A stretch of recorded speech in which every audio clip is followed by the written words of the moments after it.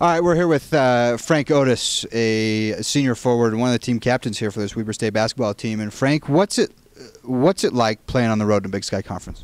Well, playing on the road in the Big Sky Conference is pretty tough because that's when teams play at their best, and the crowd gets into it, so that also helps the team play to their best. So that's what makes it tough. So you guys, this is Coach Ray has said this is the toughest road trip of the season, going up to Montana State on Thursday and then Montana on Saturday.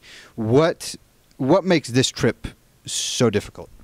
I think it's because we have two tough athletic teams back-to-back, so it's like we're going to have to bring our best on Thursday and then get ourselves together on Friday and bring it again for Saturday. So that'll be the hardest part. So we got to play our best both nights.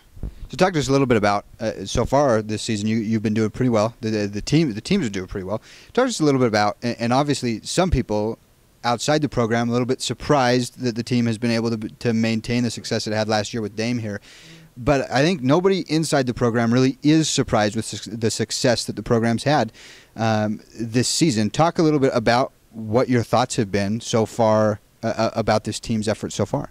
Well, I mean, I knew what we had from the summer, from the get-go. Like, everybody was underestimating us and doubting us because Damian wasn't going to be here this year. But we saw what we had because we played in the spring a lot.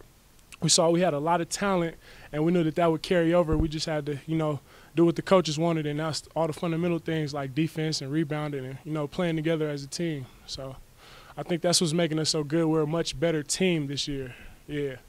So now you talk about Montana State. How do you match up with Montana State, and what should we look for going into this game on Thursday night?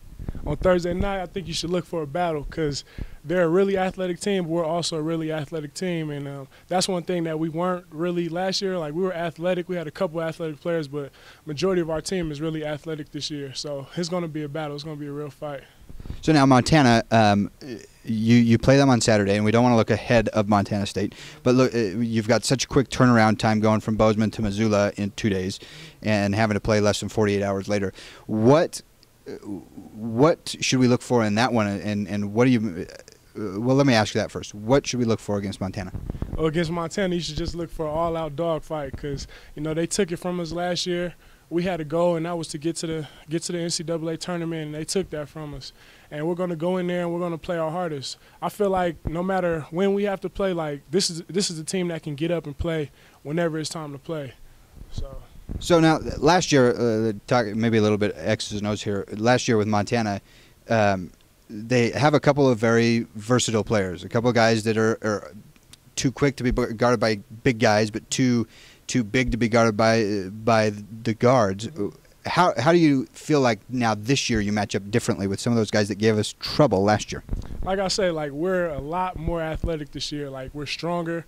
That's the most important thing. We're a lot more athletic and stronger this year than we were last year. So I feel like we can keep up with just about anybody, especially within our conference.